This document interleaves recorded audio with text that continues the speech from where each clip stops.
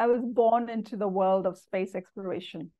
I grew up in what I call SARABHAI Ahmedabad, which was, a time of renaissance where technology, architecture, design, the arts intermingled, which is why I sort of, did my foundation in engineering, went on to become an industrial designer, became part of a multidisciplinary space program, and then eventually even did a PhD in aerospace architecture. So yeah, I think I sort of charted my own path, if you ask me, Harsha, because there was no straight path to becoming an aerospace architect. And then the entrepreneurship happened because after working at NASA Johnson in Houston and working at Boeing in California, on one hand, I got to learn a lot. I got to see real flight hardware. I got to see how missions are designed and flown. But then I got to a point where I decided I needed more freedom to express myself, to speak freely. When you work for mega corporations or when you work for large space agencies, you have to toe the line. And I'm sort of a free spirit. So I decided, hey, the best way to be independent then is to start your own company. So I started my own little outfit in San Francisco in 2000, and then co-founded another little company in Vienna in Austria. That company is now 17 years old. We design and build space habitats, rovers, full-scale prototypes, spacesuits and all of that kind of stuff. And we test them in analog environments. And then I moved back to India and started my third venture, Earth to Orbit. It just sounds so fascinating as you're describing that. Can you take us again back to the moment where you were growing up around the pioneers of space? So in the late 60s, somewhere in 1967, my father had just returned from Germany, and SARABHAI had started recruiting young engineers for his space program. And my dad was one of the early dream team that SARABHAI put together.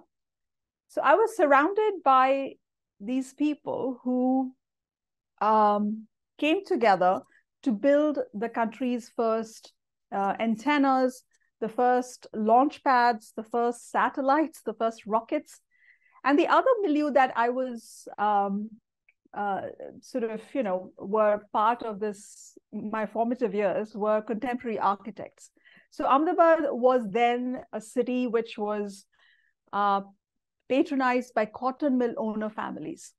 And these industrial families would invite amazing contemporary architects, both from India and abroad, to build public structures and private residences. So we had Corbusier, we had Louis Kahn, we had Charles Correa, we had Doshi.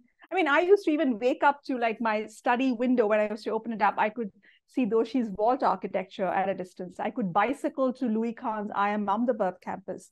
So if you sort of bring space and architecture together and juxtapose them, what you have is space architecture. And that's what I got smitten by. It's an invented discipline, Growing up, there was no such discipline as space architecture.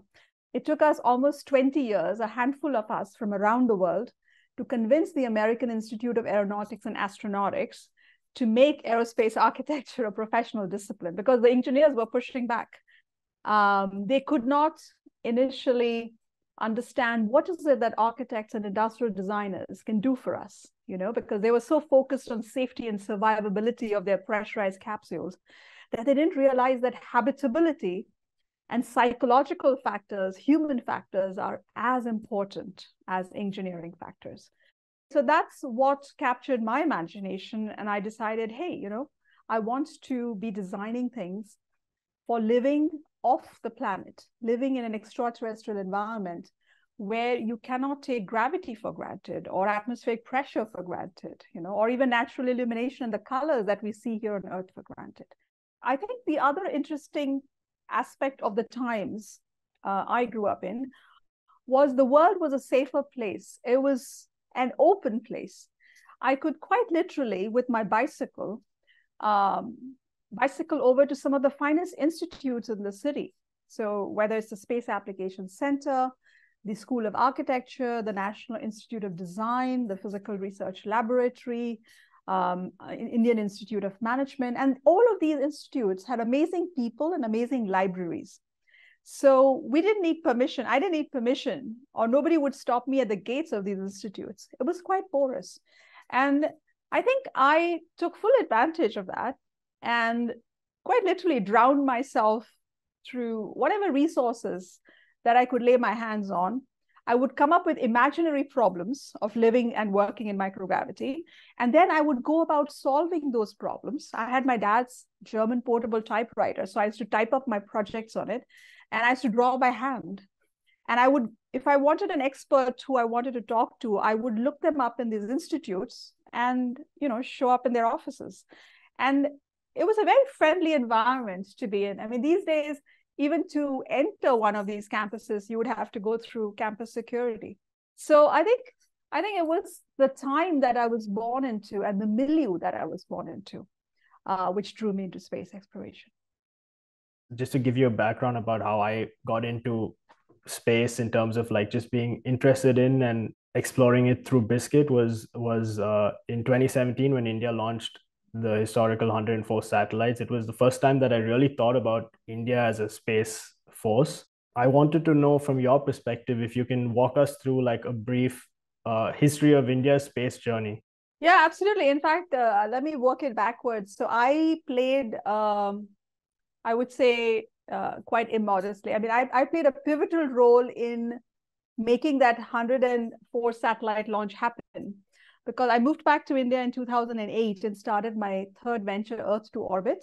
And we spent the first 7 years trying to figure out how to bring more foreign launches to the PSLV rocket. So we started with this vision that we wanted to make the PSLV rocket the most sought after rocket in its class. And the European nations would come to India for launching their payloads on the PSLV because we have great bilateral relations with them. But we never had Americans come and launch on the PSLV because the US had imposed an embargo on India when India conducted its first nuclear test.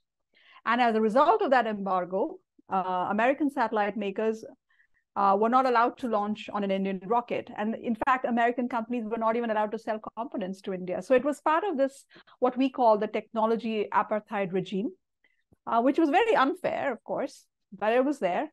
So one of the mission impossibles we took up as a young, in fact, India's first space startup, was how do we make that happen? And the launch client, our first launch client, was a Stanford startup called Skybox. And since both of us were startups, we were not big companies, we had nothing to lose. And we said, let's give it a shot. So it took us 5 years. Skybox in California hired a high-profile ITAR lawyer. These are export control. There are export control regulations from the Cold War times, which still exist. So anything that's made in the US and has to fly on a foreign rocket becomes a defense article. And you need all kinds of clearances to be able to do that. So they hired a very high-profile ITAR lawyer on their side.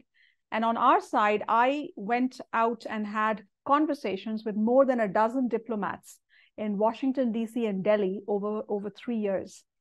And finally, we convinced the State Department to allow us to launch the Skybox satellite on the PSLV. The first historic launch agreement was signed between ISRO and Skybox in 5 years from the day we started negotiating this. So what you saw on February of 2018, 96 out of those 104 satellites were American satellites. And that wouldn't have happened had Skybox and Earth to Orbit not spent those 5 years building a bridge between our countries, and despite export control regimes, despite embargoes, make it possible for Americans to get permission from their government to launch on an Indian rocket. And that's how. So 96 out of 104 were American satellites. And I think what it also speaks to ISRO's technical prowess. It is extremely sophisticated choreography, orbital choreography. You know, when you have 104 birds riding on a single rocket, and each one of them has to be released at the right moment and be inserted into the right orbit, the level of precision that you need to achieve that choreography is mind-boggling. And I think the fact that you were, you were totally blown away by by not the fact that it was a record launch, but 104 satellites. I think it's sent out a very clear message to the world that ISRO scientists are able to do very, very difficult and sophisticated things. The record before that was 37 satellites on a Russian rocket. I always thought Rakesh Sharma was was the one bright spot kind of thing. I got to Rakesh Sharma only after that. So it was this 104 satellite launch that caught your attention as, oh my God, India must be a space power. You know, how can you be launching 104 satellites on a rocket? It's what made me realize I didn't know anything about ISRO or its history. I was not expecting to find anything that interesting. I thought it would be more technical. But then when you start reading into the context of these different things, and when you started running it parallel to what was happening in the world, then suddenly things become so interesting, because each nation, each agency is trying to advance its own cause to, you know, project this sense of power, project this sense of like technological superiority. You know, India, when we did the 104 launch, we were not trying to project anything. We were just like, okay, Susmita and company did the first American launch with the Skybox satellite in 2016. And now suddenly the door is ajar, it's not wide open. And all these Americans want to piggyback launch their satellites. You know, there aren't that many rockets that go up every other month. So if you're not paying for the entire rocket launch, and if you're a secondary payload, then your opportunities are very few. So when we opened the door a little bit with the first Skybox satellite launch, it was called SkySat 3.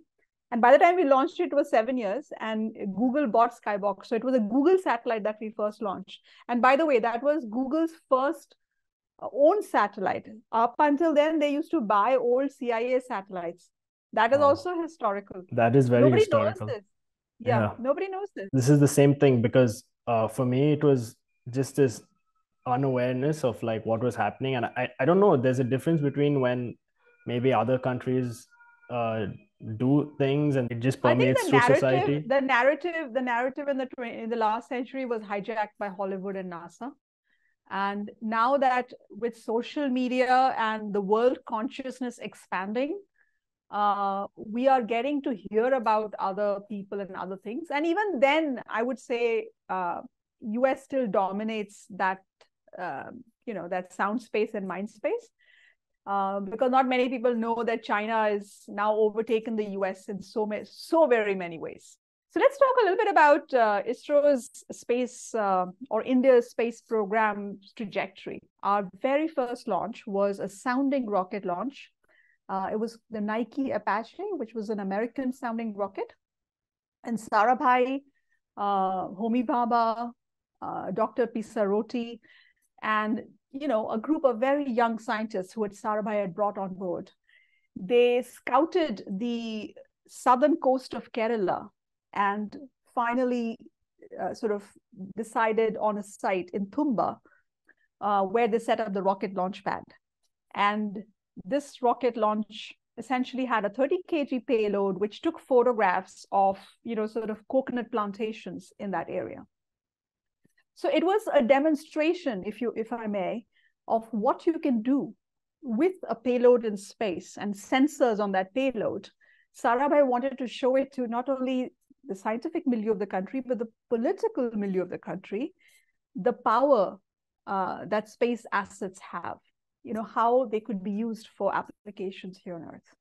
So that was the first launch. And if you remember, the Sputnik flew in 1957.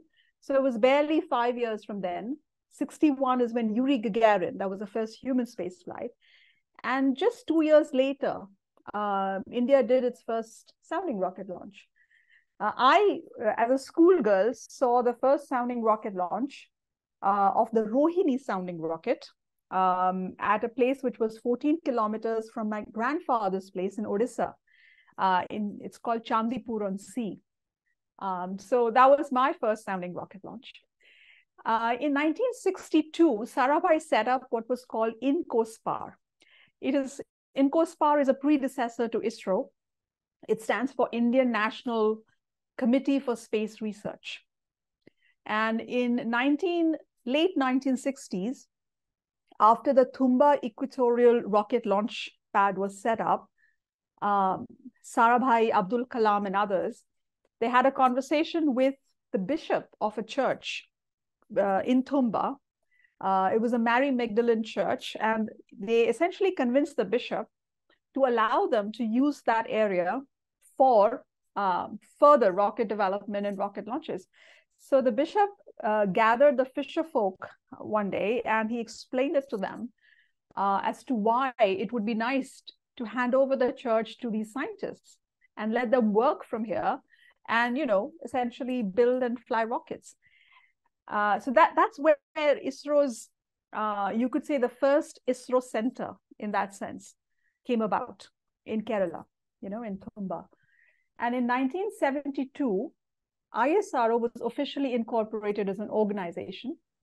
If you remember, in 1972, like I said, the last Apollo landing happened. I'm just trying to sort of put the line in parallel. India launched its first satellite called Aryabhatta in 1975. In 1975, there was also something a very interesting experiment that we did with the Americans. So NASA and ISRO collaborated over a year between August of 1975 to July of 1976, where a NASA satellite called ATS-6 was used by SARABHAI and his team to broadcast informational education programs to 2,400 very, very remote villages across the country in 5 or 6 different states. Again, a technology demonstration of the power of space applications, right? And in fact, also our first collaboration with the Americans. That experiment was called SITE, S-I-T-E. It stands for Satellite Instructional Television Experiment. So if you ask me, India demonstrated direct-to-home television or direct-to-village television even before direct-to-home television happened. I mean, that's pioneering. People don't know about it. This is what Elon Musk is trying to do now, right? He's doing broadband internet with thousands of satellites. But direct-to-home television is what you and I in our living room get to see since, the 90s, late 80s, actually. So India actually demonstrated direct-to-village. Let's call it direct-to-village instead of direct-to-home television. So that was path-breaking. And that happened because we had visionary leaders like Sarabhai. And in 1979, India did its first rocket launch. It was called SLV, Satellite Launch Vehicle. The first launch was a failure. The second one, the year after, in 1980, was a success. And Abdul Kalam was leading that project. 1983 is when we launched our first, what I call a ComSat, a communication satellite called INSAT, INSAT 1A. We've had a series of INSAT satellites. These are used for telecommunication purposes, and these satellites fly at 36,000 kilometers from the Earth over the equator. We did our first Earth observation satellite launch in 1988. It was called IRS-1A. This is for using optical sensors, radar sensors to photograph the Earth and then process that imagery and use it for all kinds of applications. Everything from urban planning to resource management, fisheries, agriculture. Quite literally every sector has applications with this. And in 1993, so almost 20 years after ISRO was incorporated, we launched our first PSLV, the Polar Satellite Launch Vehicle, which is used by ISRO to launch Earth observation satellites and weather satellites. 2001, which is the early part of this millennium, we did our first GSLV launch. Let me explain a little bit. So any country that's launch capable, there are 7 of those in the world, they usually have 2 rockets. One is a smaller rocket, which is used for launching Earth observation satellite in what we call the sun synchronous orbit. It's an elliptical orbit over the poles. And the other is usually a heavy lifter, which carries megaton communication satellites to the geostationary transfer orbit, where we fly our INSAT satellites. So the GSLV flies ComSats, the PSLV flies Earth observation satellites. So the first GSLV launch happened in 2001.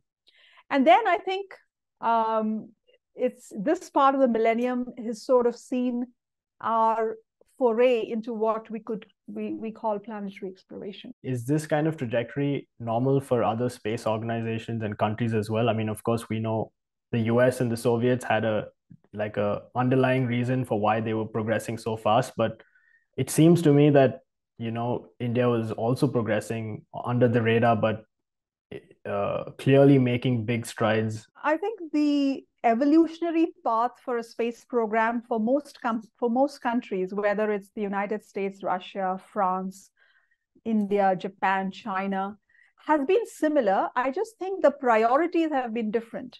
So in the 60s and 70s, United States and the erstwhile USSR were definitely locked in a Cold War race, right? So their milestones were very, very different. If you look at India or France, for that matter, our milestones have a parallel history. We began with doing sounding rocket launches. We started looking at, okay, so how do we look at the Earth and photograph? So I think the evolution that I just explained with a broad, sketchy dateline for India's space program evolution is similar to most other countries. Had it not been for the Cold War, I think both Russia, now Russia, then USSR, and the United States wouldn't have had such an accelerated program, is what I'm saying. But yeah, I think the sequence of things, the sequence of tech dev milestones would have been very similar. Yeah, absolutely. And then, of course, once you're a mature space program, once you can build your own satellites, launch your own satellites, operate your own satellites, use them for a variety of applications, the natural next step is planetary exploration and human spaceflight. When I started researching, I think the first story that really struck me was the story of Rakesh Sharma, the first Indian astronaut to go to space. So I just wanted to get your perspective. I know you're well in the whole industry, so I was wondering if you can firstly explain what happened and then what your thoughts were at that point. So Rakesh Sharma was selected to fly on an Indo-Soviet mission in 1982. I was in my early teens, and while he and his backup Ravish Malhotra were in training, they went to Star City to train in Moscow. So after they came back, they sort of traveled around the country, and I remember they showed up at the Space Application Center in Ahmedabad, which is one of the ISRO centers. And I, like many other school kids, did show up to shake their hands and to see, oh, wow, these guys are going to be flying into space. So I think at that point, being a school kid who grew up around space people, I thought that was the most natural thing to do. So for me, it was not a big deal that Rakesh Sharma was going to fly into space. For me, it was like, oh, lucky guy, he's going to get to fly. So I think symbolically, to me, it was a natural extension of the Indo-Soviet friendship. As a child, I grew up with amazing illustrated Russian storybooks translated in English. And in most of these illustrated stories, there was always this cosmonaut, which was a central figure. So I grew up with the idea of cosmonautics. It was integral to my growing up years. So Rakesh Sharma flying was a very exciting thing for all of us, not just school children, each one of us. But it was more symbolic. I don't think geopolitically it was, now that when I look back in retrospect, I don't think geopolitically it was, yes, it was a bit of a statement that Russia is going, or USSR is going to fly an Indian cosmonaut into outer space. But I don't think geopolitically it was as significant as, say, our moon landing that happened last month. So it was a blimp in the geopolitical horizon.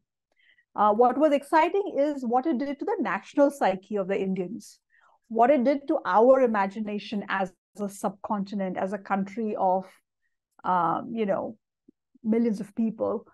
It kind of extracted us from our everyday mundane lives and suddenly took us soaring into a space that none of us had looked at closely. I mean, yes, India was launching satellites, India was launching rockets, but a human in Earth orbit circling the globe every 90 minutes, now that's exciting. That, I think it really did something to our imagination, his flight, not so much geopolitically, but in terms of our imagination. Leaders knew the power of space, right, and how that would translate. Absolutely. Even India had already launched its first INSAT satellite India had already done its first rocket launch, the SLV launch. So yeah, I think space was fairly, see, human space flight is always the most difficult thing to do. So you're right. Some of the other milestones had already been accomplished by the major spacefaring countries by then. Yes. Yeah, while I guess it is only symbolic, I wonder, while I was doing my own research, whether that really propelled India to have the courage to go deeper, because it realized the people were on board. Because of course India comes from a very different economic background compared to other countries that. Yes, but India is also in a very special place, because unlike the United States, unlike France, unlike many of the other major spacefaring nations like us, their space programs are often questioned by the politicians. Their budgets are questioned. In India, right from the very beginning, as in when SARABHAI got the thing rolling, we have had, meaning ISRO has had, unwavering support, both of the public and our elected representatives in parliament. We've never ever questioned our space program, because think about it, Sarabhai laid it on a solid foundation where he showed it in undeniably compelling ways that space can be used for good on Earth, and improve the lives and livelihoods of people, even in the remotest parts of the country. So we've had public and political support throughout. So I don't think the Rakesh Sharma flight really did anything in terms of adding to our courage index. I think ISRO scientists have always been courageous. They do their things with practically zero hype and just keep on launching, unlike the Hollywoodization of the American space program. So in that sense, the ISRO scientists have always been brave, have always been bold. They've always done daring next steps, and they've always had support of the government and the people. Do you think it's true that it might have been there might have been a large political incentive also? Oh yeah, I think there's always the election cycle and the political calculus. Whether it's the Chandrayaan-3 launch that happened last month, and our current Prime Minister very clearly and overtly leveraged it to create a political image to run with it. So I think, yes, that happens. That happens. I mean, John F. Kennedy did it with the Apollo missions, right? Yeah. Biden has done it with the Artemis missions. So that's a natural thing to happen for politicians to capitalize on these milestone events. That's perfectly normal. It happens all the time. Why is space such a powerful symbol for humanity? It's been within the realm of mystery, divinity, scientific curiosity, hope, and even within culture since ancient times. So why do you think it never fails to capture the human imagination? I think this whole idea of looking up and looking beyond, it's something we as a species are always drawn into. If you ask me, to me, the sky is our observatory, whether we're looking at it with our naked eyes or with instruments. And what's pretty sexy about the horizon, if you ask me, is, let's say you're standing at land's end and looking at the ocean and looking beyond, you cannot but help want to be on the other side. I think it's inherent in human nature to want to explore. When people ask me, why should we explore space? To me, it's very similar to asking, why should we climb the Himalayas? Because it's there. And I think the other thing we should also kind of, when I think about this, is it's been beautifully portrayed, not only in poetry, in both fiction and science fiction and non-fiction books, and even films. One of my favorite films by my mentor, Arthur Clarke, and Stanley Kubrick, 2001, A Space Odyssey. If you look at the opening sequence and the way they have depicted the birth of intelligence, of human intelligence, going from being primates to becoming two-legged beings where we use our hands and tools to do some very powerful things. This intelligent evolves over time, and it grows sufficiently enough for us to leave Earth's gravity and achieve space travel. And the other fantastic thing that I remember from the film is the onboard computer, HAL 9000. I bring up HAL because in contemporary times, we're all discussing the impact, the long-term impact of artificial intelligence. And HAL is exactly that. It's a sentient artificial intelligence character that is not only can it control all the systems of Discovery 1, the interplanetary ship, but it also interacts with the crewmen, David Bowman and Frank Poole. So I think those were our first insights into what could artificial intelligence possibly do with face recognition, speech synthesis, interpreting emotional behaviors, imitating emotional behaviors, art appreciation, natural language processing. So I think what Clarke and Kubrick managed to capture in the 60s is something we are now starting to live in real life. So I think to me, space and science fiction, it's sort of, it brings our worlds, it just makes it more exciting to be living in these times, to be projecting the future and then inventing the future as we go along. It's interesting that you made the comparison with 2001 Space Odyssey, because like you said, it almost feels like we are in that moment, and all these features, which were instilled in this AI kind of already exist. Before we officially started recording, we were having a discussion about the image that Chandrayaan-3 had taken and released. It's interesting. I had no idea that there was an AI layer to this image. Maybe not the official version, but the one that's circulating around. I mean, this got me thinking actually about how when the US did its historic moon landing, and there's so much hype about is it real or is it not? While we're entering this new age of AI, where does that leave truth? I mean, how do we believe anything? Yeah, no, I think that's a very good question. Before I answer it, I should definitely add that the AI edited version of Vikram, the lander of the Chandrayaan-3 mission, was very poetic. In fact, more beautiful than the original image, if you ask me.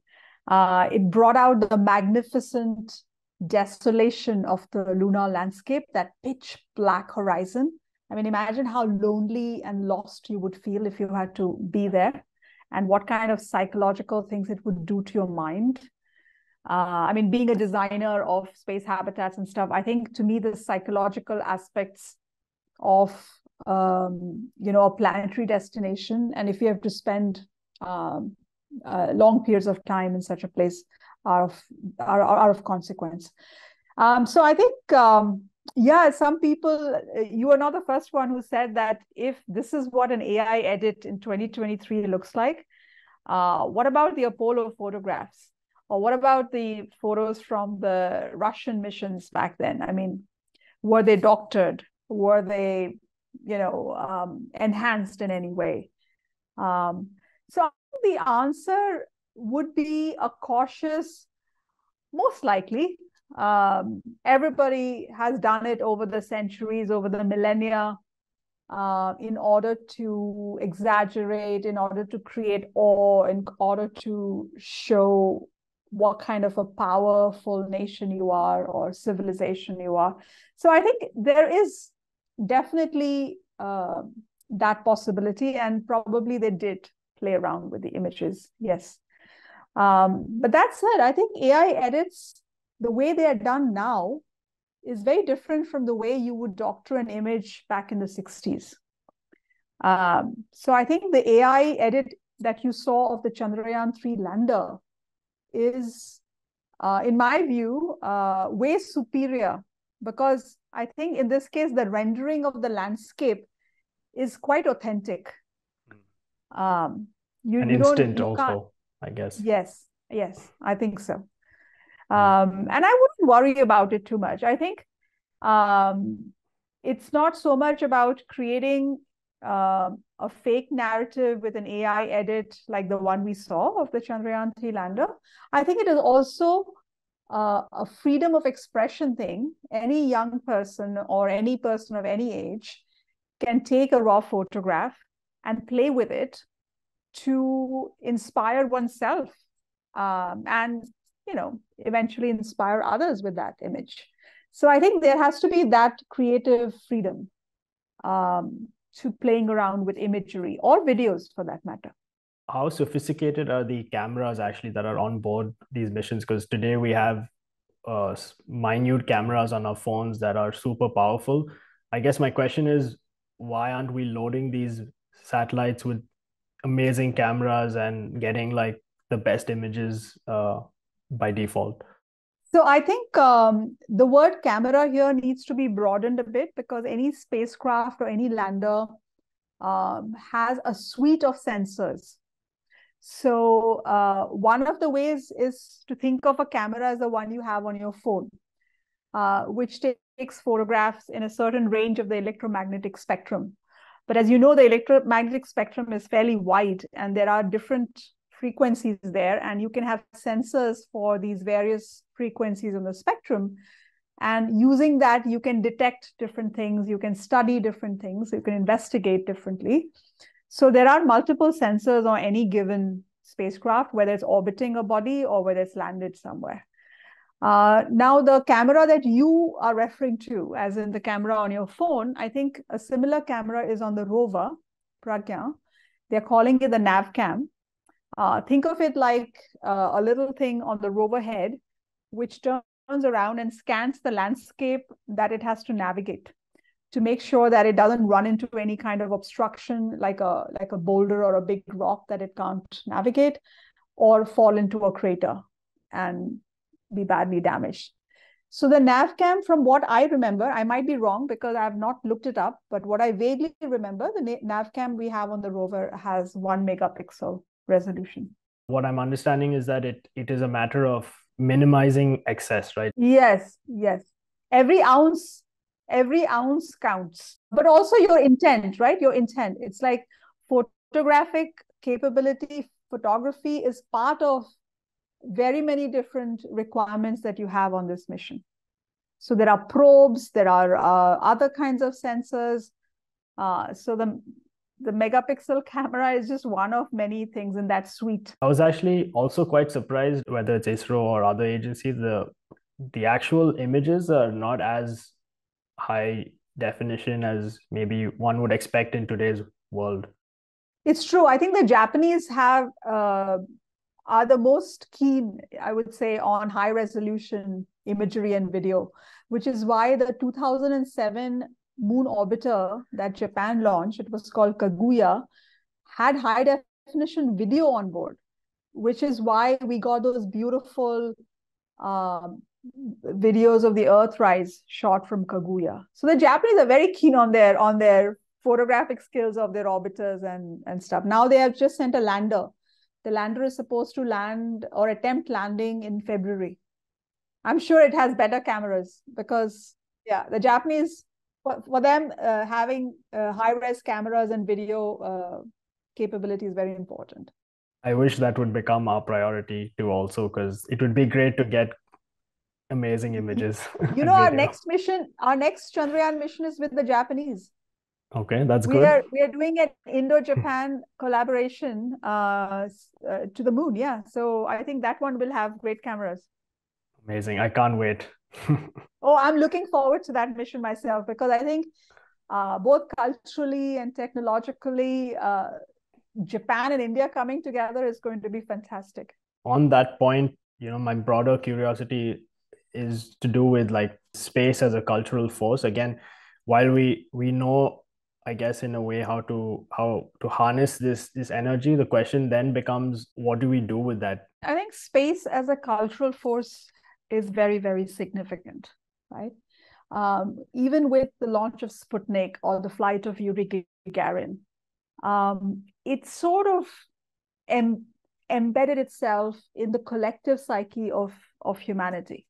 Everybody locked into those momentous flights, and it did inspire all of them, irrespective of their geography. And if you look at the 1960s, when the space programs started to happen, I think the 1960s was a very special time. It was post-World Wars, right? It was a time of peace. It was also a time of industrial growth. It was a time when even our nation was a newly independent republic, and we were very excited about nation building. So I think the vision of the future in the 60s across the globe was a very progressive vision for the future, very optimistic vision for the future. Not just in space exploration, but graphic design, movies, architecture, design, the arts, the entire gamut. And if I think of cultural iconic milestones in the exploration roadmap, one was definitely the Sputnik beep that NASA captured and has used it in movies since. And then it's also, you've seen it in documentaries, anyone with a shortwave radio could listen to Sputnik beeping as it went around the Earth. Can you imagine? I mean, it's like your heartbeat. The second cultural icon in this trajectory would be the blue marble or the blue spaceship shot by the Apollo astronauts Eugene Cernan and Harrison Schmitt on the Apollo 17 mission. So they were flying to the moon and they shot the Earth 33,000 kilometers from the Earth, right? So that blue marble led to what I would call an environmental consciousness, the idea that we need to take care of our planet, right? So I think that was a very iconic moment in the world history, in the space exploration history. And personally, I think in 2007, when the Japanese spacecraft Kaguya took these beautiful high-definition videos of the Earth rise, from the moon, you can see the Earth rise and the Earth set. And those high-definition videos of Kaguya are very, very poetic. I don't think there's anybody who isn't touched by these moments, including the last month when Vikram landed, our lander on this near the South Pole, and the rover Pragya sent back the first image of the lander on the lunar surface. It was one of those cultural moments. Yeah. So yeah, I think it's very, very significant. Space as a cultural force is as or even more important, if you ask me, than the technological side of the story. As you were explaining, it also made me realize like the three references you had given all kind of brought humanity towards another perspective of Earth, right? I mean, while we're talking about space exploration, but it almost seems like we needed this other perspective to understand what we had. I think that's the word. Harsha, perspective. I think it and context. Yeah. I think it gives us a whole new perspective, and it puts things in context. It puts us in context. What are we, or who are we in this grander scheme of the universe? If that's the case, then why are we going to other planets, right? I mean, why is all of a sudden everyone going to the moon again? For any spacefaring country, I consider India in sort of the top 6 spacefaring countries. We have the United States, we have Russia, we have China, we have India, we have Japan, we have France, and then we have the rest of them. So each of these countries, once you have perfected the art of making satellites and launching satellites, the natural next inclination is to go explore the solar system, which is our neighborhood, quite literally, right? And while the moon has become sort of, it's part of everyday news now, if I may say, the fact is that these space agencies, either individually or collectively, are also looking at other parts of our solar system. We are looking at Venus. We are looking at moons of Jupiter, moons of Saturn, Neptune. So we are not only fixated on the moon, but it just so happens that moon has now come back into prominence because, in a way, moon is our nearest neighbor. If we are to go to further out in the solar system, say Europa, which is one of the moons, or if you want to go to Mars, moon becomes a stepping stone Moon becomes the first place where we can demonstrate, technologically speaking, that yes, we can go to another celestial body, we can set up a base, we can have some sort of human presence, we can maybe even use in situ resources to build, to make rocket fuel, to harvest water. So that becomes, if you ask me, a test bed. The moon becomes a test bed for journeys further out. And therefore, moon has now become the next important destination. It was, remember, in the 60s when there was the Cold War space race between USSR and the United States. We had about half a dozen human landings. The Russians landed Lunokhod, a rover, multiple times. The last lunar landing by the Americans was in 1972. The last lunar landing, successful one, by the Russians was in 1976. After that, there was a huge gap of almost 50 years. And then it was the Chinese who successfully landed on the moon. So in the last 10 years, in the last decade, the only country that's landed 3 successive times successfully are the Chinese. And in the third attempt, they even brought back lunar samples, which again happened after a gap of 40 years. So China, in that sense, became the first country among spacefaring nations to re-demonstrate or achieve soft landing on the moon. And now India has become, in recent years, the second country to soft land successfully on the moon, as we did last month. So the Chandrayaan-3 landing was very, very significant. In fact, if you ask me, it has started a new era of space exploration, because landing in what we call high latitude near polar regions, so we landed very close to the South Pole, near the South Pole, is a lot more difficult than landing in, equatorial, near equatorial latitudes, for multiple reasons. One is the landing terrain is very tricky. It's got a harsher thermal environment. The visibility of the Earth from that point is not that good, so communication is harder. So landing where Chandrayaan landed is an especially difficult place to land.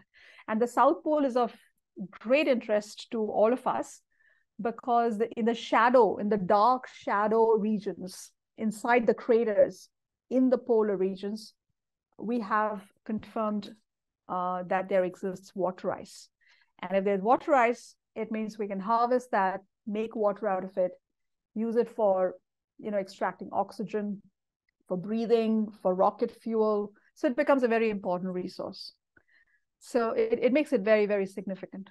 And now the United States has what they call the Return to the Moon program, and it's called Artemis. And they're planning an orbiting station around the moon, just as we had the International Space Station, which is currently orbiting the Earth. Similarly, China also has plans to put an orbiting station around the moon, and both China and the United States are planning a human base on the moon. There are certain countries which are aligning with the United States, and there are some countries that are aligning with China. So there are 2 blocks now in terms of setting up lunar bases, taking humans to the moon. But it's really a bit worrying as well.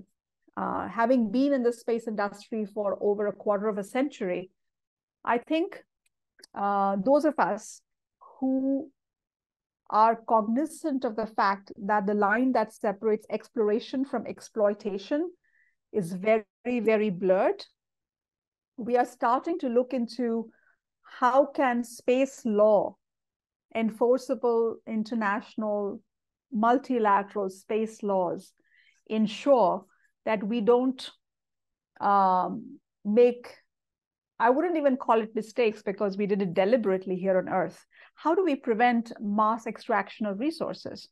How do we, so let me give you a couple of examples. The United States during the Obama time, they passed a legislation in Congress which allows American companies to mine resources on other celestial bodies, bring them back to Earth, and even own them, which in a way goes against the principle of the global commons, which goes against the principles of the Outer Space Treaty.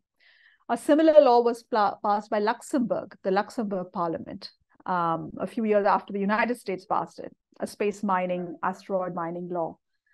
The United Arab Emirates, which their economy is largely a fossil fuel-based economy. So they have now joined the space, the universe of spacefaring countries. And they are pretty honest about it. They're like, okay, the resources on Earth are finite. So it's time to go out and prospect for resources elsewhere in our solar system. So I think given that a lot of the attention is now shifting to resources, it is inevitable that government space programs and private companies will start looking at these possibilities, right? And even before we talk about, extracting resources or moon or other celestial objects, I think the other concern many of us space environmentalists have is near Earth orbit. If you look at low Earth orbit, anything from Earth to up to 2,000 kilometers, we call it low Earth orbit. It is hugely cluttered. We have more than 300 million man-made debris objects orbiting the Earth as we speak. And each of these debris objects, whether it is as small as a paint speck to as large as a dead satellite or a discarded part of an upper stage of a rocket, is moving at enormous speeds. These debris objects in low Earth orbit are moving at 28,000 kilometers per hour. So if you must have seen the movie Gravity, which is in a way a visualization of what will happen if there's a chain reaction of debris collisions in low Earth orbit, right? So we are already very, very concerned that we humans have trashed near Earth orbit and made it a very dangerous place. So I think personally, I'm very concerned about the moon as well. It's okay to set up a human base. It's okay to have some kind of presence to do scientific and exploratory work, but it is certainly not okay to go for resource extraction in a big way. So that is a concern, yes. Where does China stand in all of this? China is like any other country. I think there's no difference between the United States and China as far as moon exploration is concerned. I think both of them, if you look at the roadmap, both of them are planning human bases. Both of them are planning orbiting stations. And I think I have no doubt in my mind that both of them will be prospecting and extracting resources, both for utilization on the moon, but also maybe for utilization off the moon. I don't think the vision China has for its space program or for its moon missions is any different from that of the United States or Russia or any of the other space programs. Where does India stand in this? Because I think while you mentioned in US and China may be similar, but on Earth, they are opposing forces. No, that's a good question. I think India, up until recently, I hadn't heard anybody within ISRO talk about resource utilization, resource extraction on other, on moon or elsewhere in the solar system. They only talked about it in scientific terms, in exploration terms, and technology demonstration terms. I think that narrative is starting to change with the current government. So Prime Minister Modi's government, I've even heard bureaucrats use words like resource utilization, mining very freely. So clearly it's entered the Indian vocabulary with our current government. I hadn't heard it until then. So even if you look at our new space policy that came out earlier this year, there's a clear mention of space resources. So clearly it's now part of, it's just recently become part of the Indian vocabulary. It wasn't the case in the decades prior to this one. Do you see this as an opportunity where, India has to be part of, right? I guess any nation that's going to the moon has to have now some policy, otherwise it's left behind in a way. Oh, absolutely. I think space policy is very, very important, and India finally does have a space policy which is fairly comprehensive, but I think it needs to be expanded even further. India signed the Artemis Accords, which is a US-led bilateral accord that 28 countries have signed with the US. And India is also a signatory to what is called the Moon Agreement. So the United Nations has an Outer Space Affairs Office, and there are 3 or 4 important international treaties. One is the Outer Space Treaty of 1967. The other one is the Moon Agreement of 1979.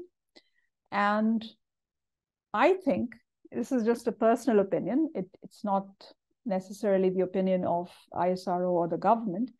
I think the fact that India has now signed the Artemis Accords with the United States, we are now becoming part of a minilateral club that the US has created, is expanding. So India should go back and ratify the Moon Agreement that it had signed earlier. So we signed it, but we haven't ratified it yet. Because by ratifying it, we as a nation will send out a strong signal to the international community that we will, while we have signed the Artemis Accords and we will collaborate with the Americans, we are not going to toe the American line. We will continue to take a multilateral approach to space exploration instead of a unilateral or a minilateral approach. So I think as a nation, we need to send that message. There are only a few countries that have signed both. India, Australia, and France are examples. And is this related to sending, because I know with the Artemis program, this is also, the mission of this is to send humans back into the moon, right? That's right. That's right. I'm curious to know when India is planning to send its next astronaut. Would it be related to this mission, or would it be a completely separate mission? Okay, so there are 3 countries currently that have the capability to launch humans into outer space. The first 2 are obviously Russia and the United States. China has also had an independent human space program for over 15 years now. They're now, I think they've already finished their second space station, the Tiangong 2. And India has also been developing a human space program for over a decade now, because it takes a long time to become capable, of launching humans into outer space. So we are planning to launch our indigenously made human ferry called Gaganyaan-1, probably sometime next year. It'll be the first flight, will be a test flight, uncrewed. There will be 2 uncrewed flights, and then there'll be a crew of 3 that will be launched on Gaganyaan. So we will become the 4th country in the world to launch humans into low Earth orbit. So I mean, if you look at the countries that are capable of doing so, India is not there yet, but the other 3 countries are. So I think, again, India, I cannot speak for ISRO, and I cannot speak for the government. But I think someone who has worked in human space exploration for over 15 years with the Americans, with the Europeans, with the Japanese and the Russians through shuttle missions in the late 90s and then the International Space Station program, I would want India's approach to human space flight to be one where we don't need to spend very many years in low Earth orbit, because the United States, Russia, and partners have already done it. The space station has been up there. The construction began in 1998. So I think whatever we as humanity needed to learn in terms of the physiological effects of living in microgravity, the psychological effects of living in confined, compact spaces, the kind of experiments that can be done in microgravity, that knowledge base has already been set. So I think India has that advantage that they can maybe spend, half a decade in low Earth orbit, but they could accelerate, let's say, sending humans to the moon, because a lot of work has already been done by these other countries. And India has always been open to collaboration and cooperation with these countries. So my idea of India's trajectory in human spaceflight is launch Gaganyaan, demonstrate that we can send astronauts into low Earth orbit, even launch a small mini space station. So essentially a pressurized module where you can demonstrate that you can live in a short sleeve environment and do your experiments and housekeeping and all that. But don't stay in low Earth orbit for a few decades. Move on to human presence on the moon and either do it independently or collaboratively with the other countries. Do you see this happening soon? Like, I know you mentioned the next year could be Gaganyaan. Well, I think with the successful landing of Vikram, the lander, last month near the South Pole, India, as an international partner, in my view, can offer resupply missions to the moon for the first human base, for example, right? Even if we don't have a human-rated spacecraft yet, which is going to be Gaganyaan, we already have demonstrated capability for precision soft landing in a difficult terrain on the moon.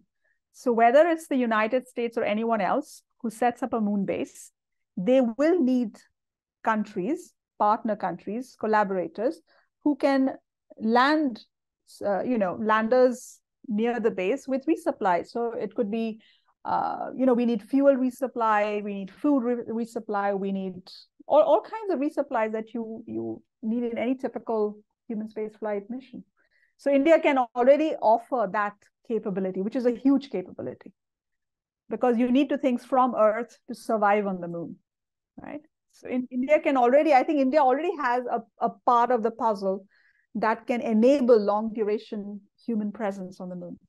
One thing I think didn't touch upon was Mangalyaan, the Mars orbiter mission. Where does this place fall into the other missions? Because it was also now, after that, India became the fourth country to enter the Martian orbit, right? So, I mean, that's also historic.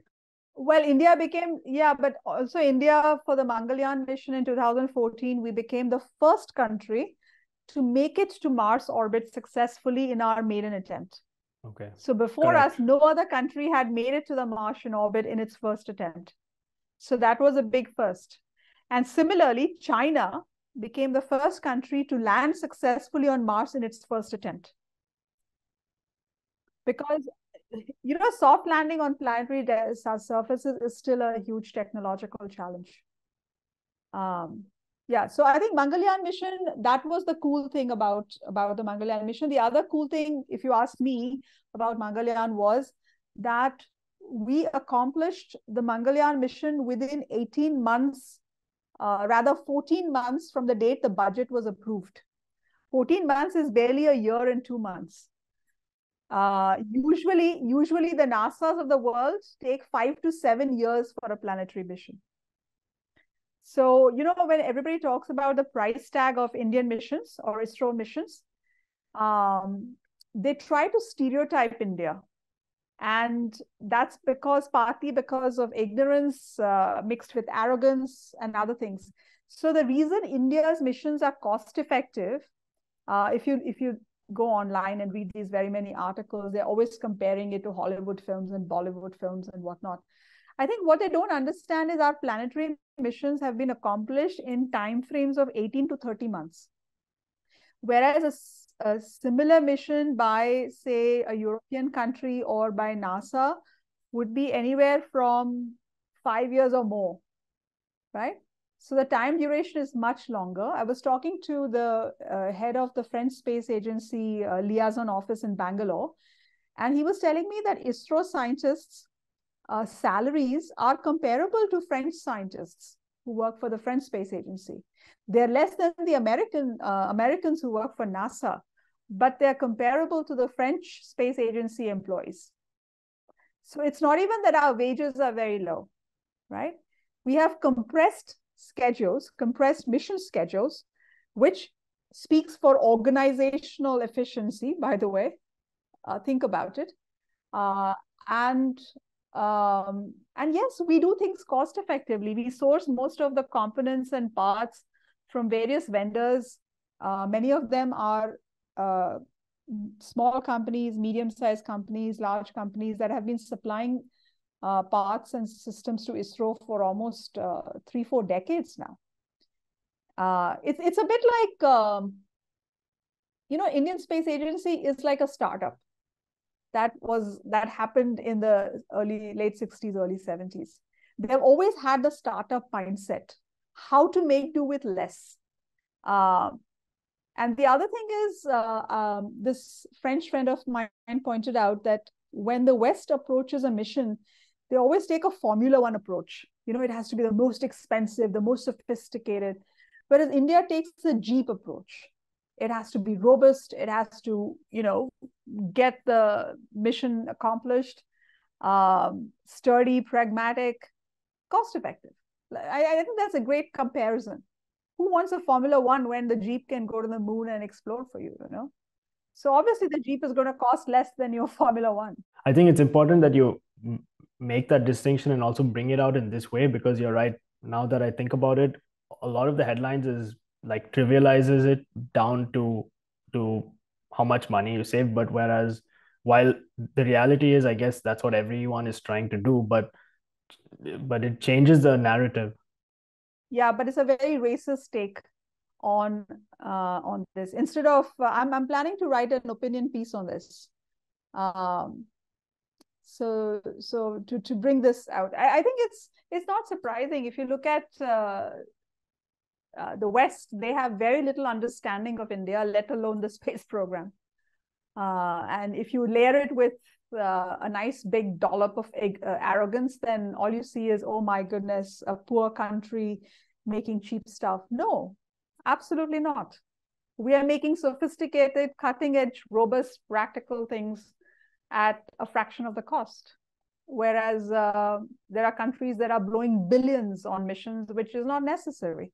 Do you think there's any space for ISRO to do a better marketing job of itself? Oh, absolutely. Absolutely. The PR dimension of ISRO has been non-existent. One, ISRO doesn't have a budget for PR. By comparison and contrast, NASA has a huge budget for PR. Yeah. So I think, and the ISRO scientists don't even ask, as far as I know, they don't even ask the government to give them PR funds. Because see, the government will allocate a budget based on what you ask for it for the next financial year. So ISRO, usually what it does, it lists the missions that are coming up, and they estimate a budget and tell the government, okay, this is how much we need. And the government has always given them what they've asked for. Yeah. So I think they just need to put it into their budget line item. Yeah. I agree. I think we need a much better PR. Even our own people are not aware of some of the fantastic accomplishments that have happened other than Chandrayaan and Mangalyaan. For example, India flew a scaled version of the space shuttle. We have a space shuttle. Did you know that? We flew it a scaled version. This is the first time I'm hearing about it. Yeah, we flew that in May of 2016 and successfully. We call it the reusable launch vehicle. So okay. Yeah, I think we need to share all of these exciting things with the public and with the world at large, and do and we can do it. I mean, we have fantastic advertising professionals, PR professionals, designers. It's just that it's not on ISRO's mandate.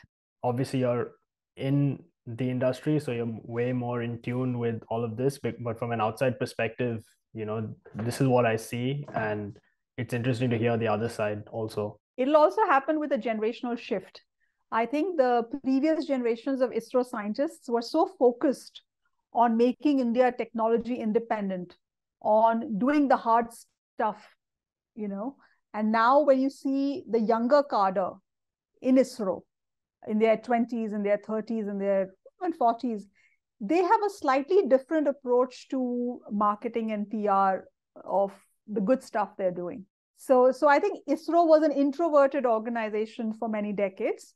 They were just happy building and launching stuff. Let's put it that way. They're scientists, that's which is important. What they enjoy. Yeah, which is very important. Yeah. So they had that focus. They never lost focus. And now I think it's starting to change. I think the younger cadre wants us to do, meaning ISRO and the country, to do better PR.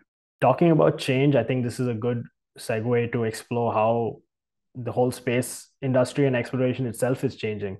I think in the last century, the second half of the last century, most government missions and mandates were driven by governments. And in this century, starting with the early part of this century, you can see that private companies are starting to craft a direction for the future of space, exploration and exploitation, I think, as well. So if you think about when did privatization start happening, it started happening in the 1980s, first in the United States, then France. And privatization in India is now starting to happen.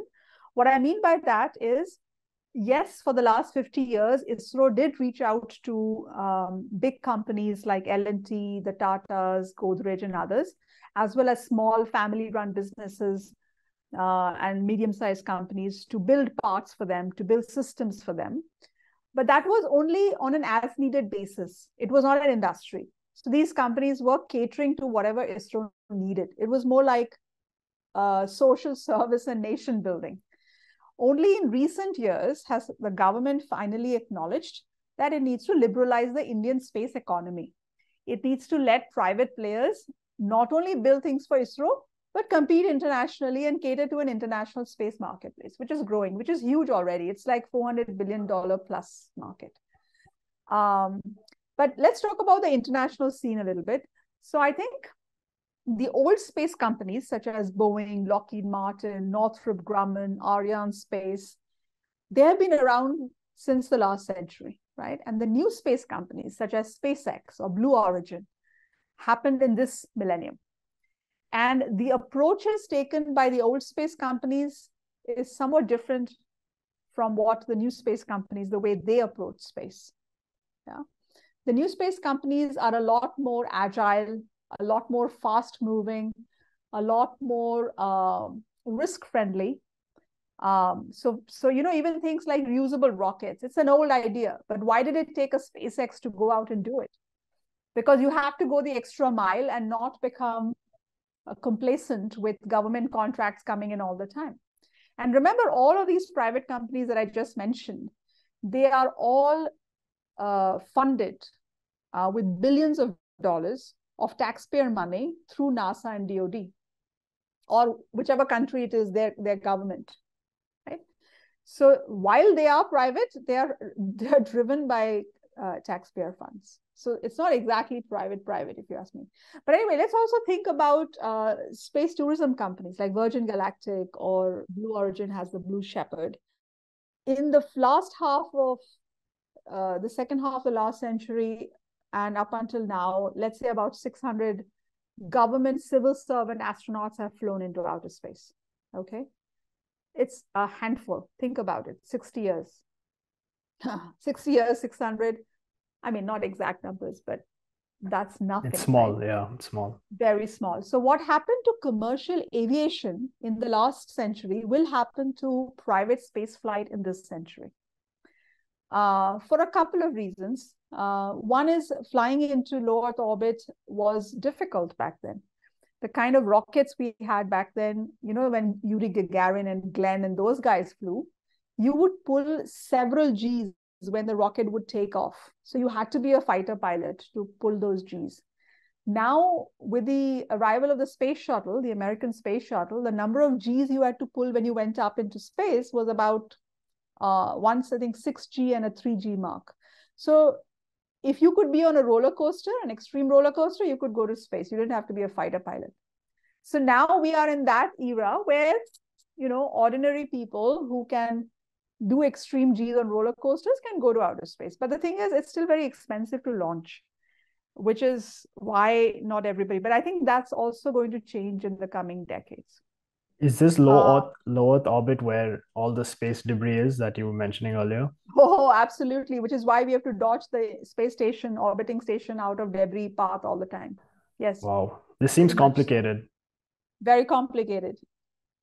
Even if you pay your way and, get to fly on a Blue Shepard or the Virgin spaceship.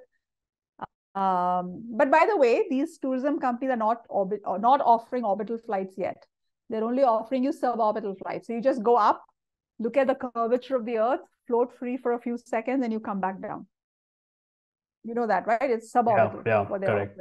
Yeah. You're not going around the Earth yet.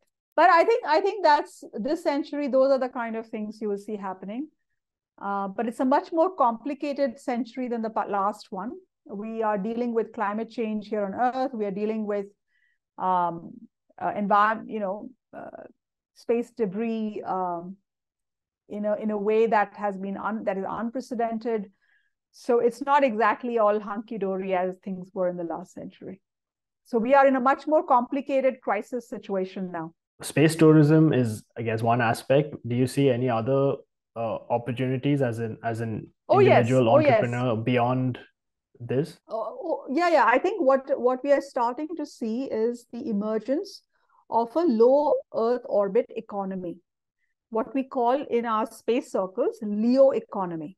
What I mean by that is there are these new opportunities coming up for entrepreneurs to, let's say, do orbital repairs, orbital refueling, orbital decluttering, orbital debris warning systems. So these are the kind of new services that are opening up because space is becoming a busy place, a crowded place, right? So the LEO economy is starting to grow and create opportunities for entrepreneurs. The other good thing is that unlike the the last century, in this century, a lot of components are available off the shelf. You know what happened with computing in the 90s? We went from those large clunky computers to laptops, right? It's happening with satellites in this first half of this century. We can now build satellites, fairly sophisticated satellites, not super sophisticated, but fairly sophisticated satellites in our garages. Because a lot of these components are now what we call COTS, commercial off-the-shelf components. So that has accelerated entrepreneurial adventures. There are companies that are brand new and they are going to be launching an entire constellation of hyperspectral satellites. That's fairly sophisticated stuff. And that wouldn't have been possible in the last century. So I think for entrepreneurs, the new space people, it's an exciting time ahead. But in terms of companies putting up thousands of satellites, mega constellations, it's a huge concern for the space environment. And even though it is the cosmic commons, there are no laws that prevent a company like, say, for example, SpaceX to put up 42,000 satellites in low Earth orbit. That should not be allowed because that three-dimensional space around the Earth belongs to humanity. So if one single private entity puts up that many satellites, not only do we have debris implications, it gets in the way of ground-based astronomy. Ground-based astronomers are already complaining because those shiny objects get in the way of their looking out. Yeah, I didn't even think about that. Oh, yeah. Yeah. And okay. in a way, this is colonization 2.0. It's a land grab, if you ask me, because there are no laws to prevent it. And that is extremely distressing and also a great opportunity for space lawyers to put their heads together and bring in laws. But it's very difficult to get consensus in the United Nations for these big companies and wealthy nations to commit to responsible behavior. It can go in any direction. And I don't know, my personal feeling is that it's going to mirror what's happening on Earth, and I don't know if that's a good thing. Your instincts are correct. I would say the same thing, because we Homo sapiens are very good at not only wanting to explore but wanting to dominate. Yeah. So unfortunately, I think the consequences are going to be dire in the long term. On another note, maybe more hopeful, optimistic note. Yes. Where do you think we should go next as a species? I think one of the best places to be is our blue spaceship, where you and I are right now sitting and having this Zoom chat. If you remember William Shatner, Captain Kirk from Star Trek, he flew on Blue Origin's Blue Shepard. And when he came back in one of his interviews, he said that when I got to the edge of space, all I could see was a cold expanse of darkness and death. And when I looked down at the fuzzy brown, white, blue home, thing that I just came from, I was like, oh my God, what we have on Earth is such a cozy place to be. So I think, to answer your question, I think we really need to realize that we already have a great planet that we are on, and we need to do a lot more to try and alter lifestyles that we have, and to take care of this planet. I know it all sounds very cliched, but it's very, very important. I do not believe in what these techno prophets like Musk and Bezos want to feed us with, that, you know, Mars is our planet B. It's not our planet B. In fact, Mars used to have life at one point, and it became what it is now. And Earth is heading that way. Oh, wow. So I think we should in terms of what are the exciting destinations for exploration, I would say some of the moons of Jupiter and Saturn are very exciting places to be. One of them being Europa, which is like a water, it's got water and water ice. I also think the planets which are closer to the sun, like Venus, is a great planet for us to maybe not send humans, but robotic probes, to understand how the greenhouse effect works, how global warming happens, to kind of understand how we can save our Earth from, you know, or rather the Homo sapiens on Earth from perishing. So for now, I think we should focus on the solar system. And we are anyway sending out spacecraft like Voyager and others into deep space. I was talking to Siddharth, my husband, this morning about quantum computing. And one of the great things that will happen with quantum computing is the search for extraterrestrial intelligence will advance tremendously, right? We've been searching for extraterrestrial, you know, the SETI program for years now. And of course, everybody wants to believe there are aliens out there, and, you know, they come and always land in America. So I think, again, in New York City. Life in New York City? Yes, exactly. In Times Square, sorry, to be more specific. Times Square, yeah, with all the neon. No, I think the grand question has always been, is there intelligent life elsewhere? Of course, I'm sure there is, and way more intelligent than us. Are we a little stupid and always looking for carbon-based life forms that look like us? Yes, of course, because we want them to look like us. They probably don't look like us at all, and they probably don't even communicate like us. So, but I think the next quarter of a century, we are going to see some dramatic things happening because of quantum computing, because of artificial intelligence. So I think we need to meet again in 25 years from now, Harsha. Yes, see where we are. Definitely. My next question was going to be, are we alone in this universe? But I think you answered it there. And now that you frame it within the AI revolution, you know, with technology getting cheaper, and quantum computing and quantum computing. I mean, who knows, maybe all of these, like you said, forces will come together, and I mean, we can't even imagine what the next phase of space could look like. Yeah, I think it's going to blow our mind what we'll see 25 years from now, if we look back from where we are today. Well, I mean, on that note, I just would like to, you know, thank you again so much for giving us your time to explore a bit more in depth into the different dynamics playing out in space. You know, I know I've learned a lot from this conversation, and I know the people viewing this also will. So thank you so much for your time. Yeah, thanks, Harsha. It's my life, you know, I enjoy it. So it's not a profession. I love it. Thank you. Thanks for having me.